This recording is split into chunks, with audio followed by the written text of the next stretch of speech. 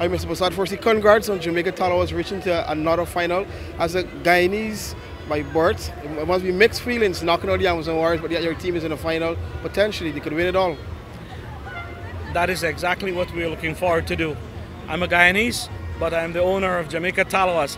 This is for the fan of Jamaica, and it is win-win-win all the way to the end.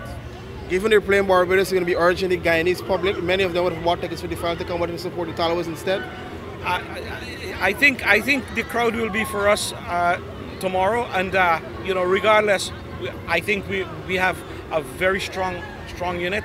They worked as a team, and the guy's going to go out there and do a great job.